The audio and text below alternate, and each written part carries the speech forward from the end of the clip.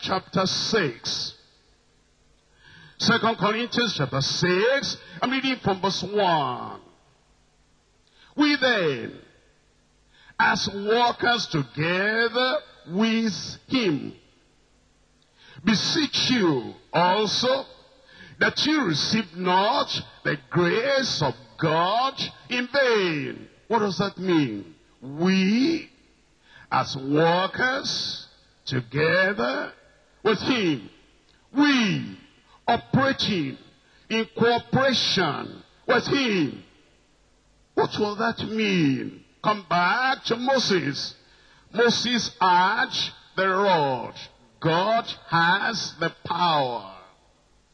And God said unto Moses, now remember, we're workers together with him. And Moses was working together with the Almighty God. You don't need to feel the power. The power resides in God.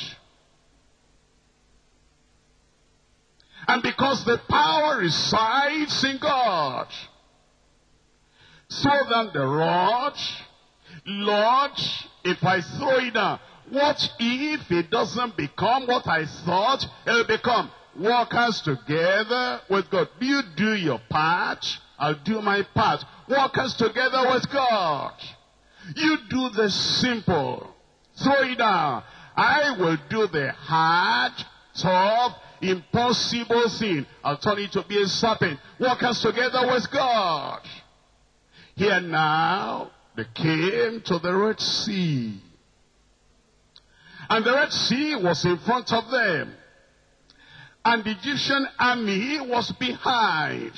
And then if you've studied it well, the mountains were on the sides. And the Israelites did not know how they will escape. Workers together with him. Always, the human being, the minister, will do the simple. And then God, the Almighty, he will do the mighty, impossible thing. Stretch your rod, and you stretch the rod. That's all you do. You're working together with God. You're not the one to do everything. God will do his part when you do your part. We then, as workers together with him, beseech you that you don't receive the grace of God in vain. It's like telling Moses that you don't receive the rod in vain. That you don't keep the rod in your hand in vain. Do the simple thing with that rod and then stretch it, and then the Almighty God open the Red Sea. The Lord will do it. I said the Lord will do it.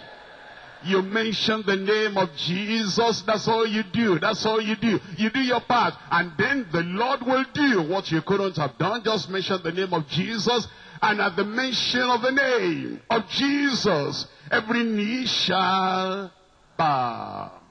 And then it goes on now, and it says in verse 7, by the word of truth, by the power of God, by the word of truth, by the word of God,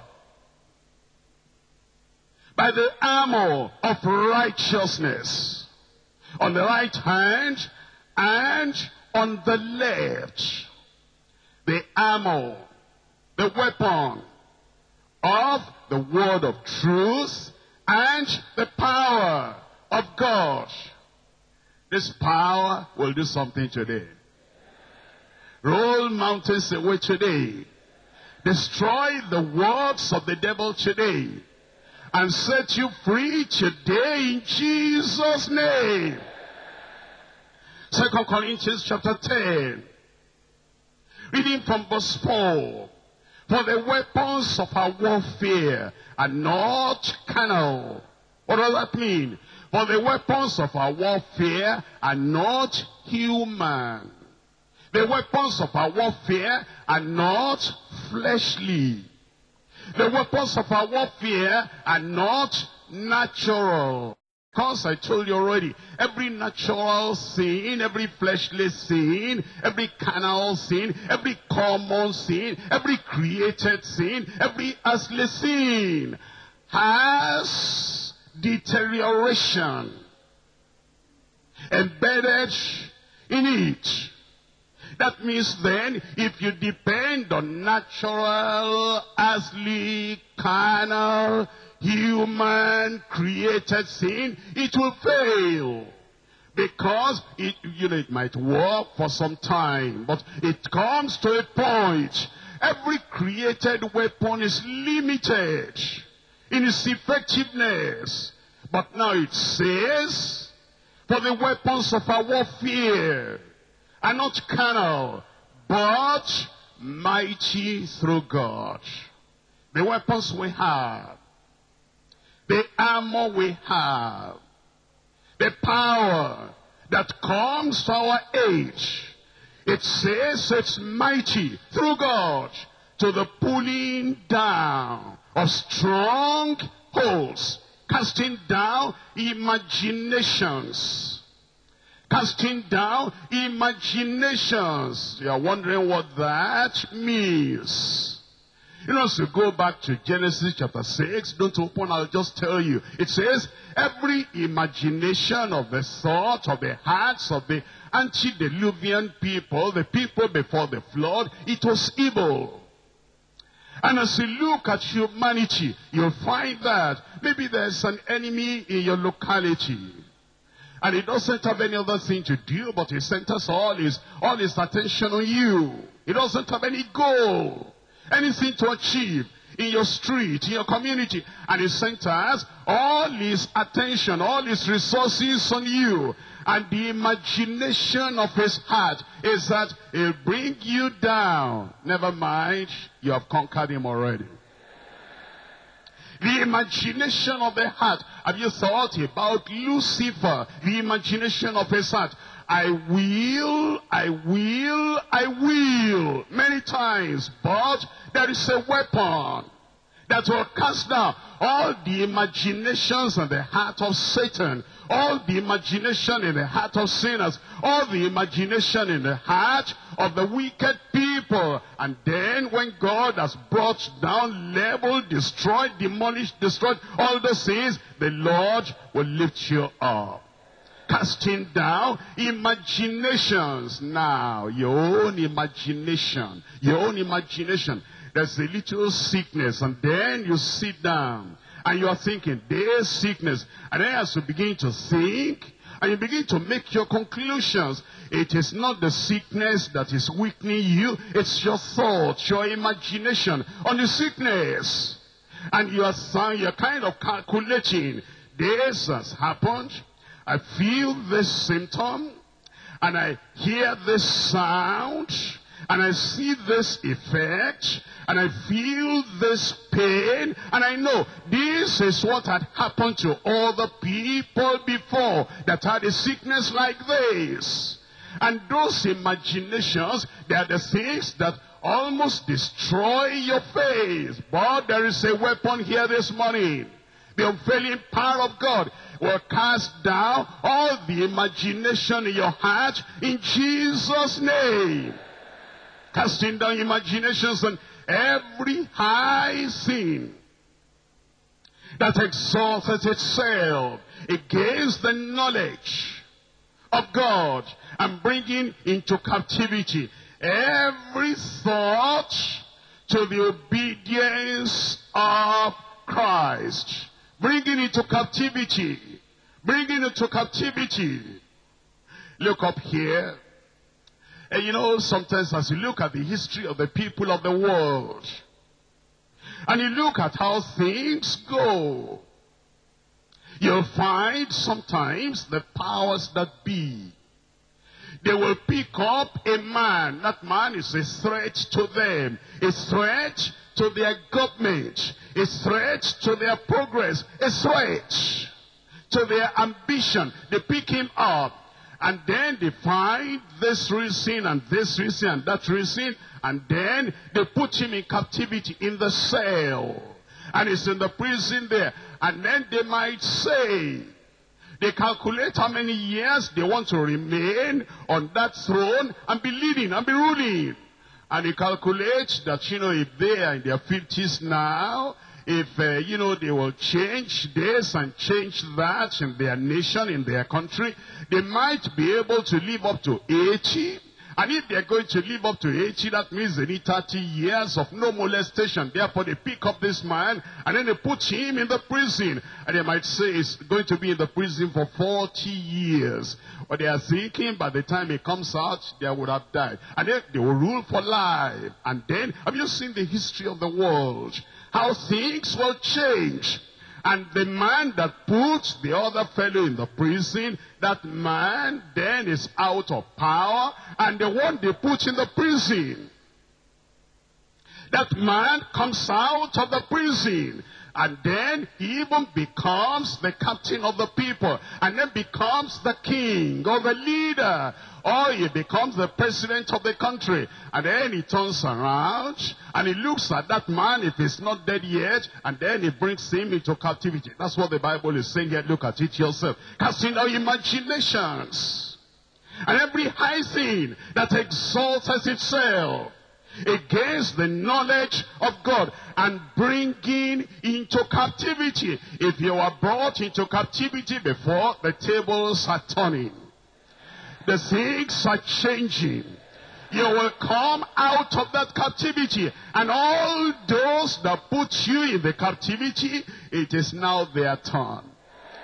I said it is now their turn. I don't know what music, all the presidents in Babylon at the time of the reals, I don't know what kind of music and party they were having in the night, because they now got rid of Daniel. They have brought Daniel into captivity. All through that night, didn't I tell you, well, get that man? Didn't I tell you, well, incarcerate that man? Didn't I tell you, well, bring him into captivity? You know, it's running too fast, and it's getting too much promotion. And then, well, we did imagination. Our imagination now incarcerated him. And then, all of a sudden, in the morning, the king rose up, and he went to the lion's den. And with a lamentable voice, he cried, Daniel, Daniel, it's your God whom you serve day and night. Is he able to deliver you out of the mouth of the lion? And Daniel shouted back. You will shout. I said you will shout. He shouted back. He said, "Oh king, I am still here. The God of heaven, his power is unlimited. His power is unfailing. He has sent his angels, and he shut the lion's mouth, that they could not hurt me." He said, "Daniel, servant of the living God, come out. Today you will come out." There is a power in heaven that operates on earth for the people of God. He came out, and then they examined Daniel. There was no hurt in him. He only went on vacation when he was in the lion's den. And then they said, now, all the princes and all their families, please come here. And they came, and then it was their turn. It was their turn. The people that put Daniel in captivity, it was their turn to come into captivity. Never mind, you have conquered. Never mind, you have overcome. Because there is the wonder of God, and there is the weapon of the unfailing power of the Almighty God, casting down imaginations and every high thing that exalteth itself against the knowledge of God, and bringing into captivity every thought to the obedience of Christ. And therefore the power, that same power today, will work in your life. We're looking at Isaiah chapter 54. Isaiah chapter 54. And I'm reading there from verse 17. Here is a special gift for you, coming from your Father and coming to you. Isaiah chapter 54 verse 17. No weapon that is formed against thee shall prosper. And every tongue that shall rise against thee in judgment, thou shalt condemn. this is the heritage of the servants of the Lord, and their righteousness is of me, says the Lord.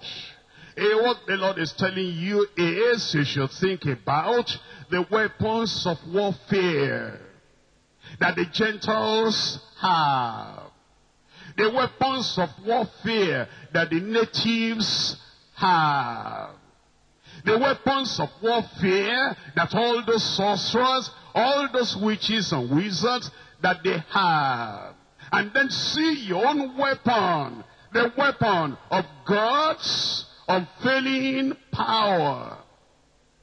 And then as you see, their own weapon of wickedness. And their own weapon of the world.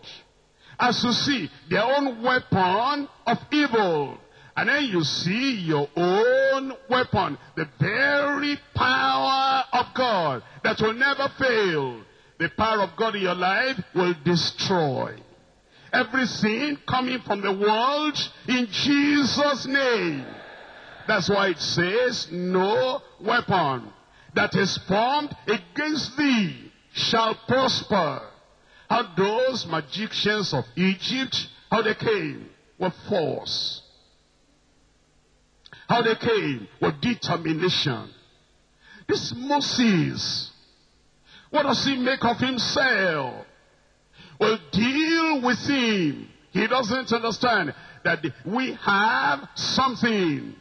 They had something, but not something will be swallowed up. I said it will be swallowed up.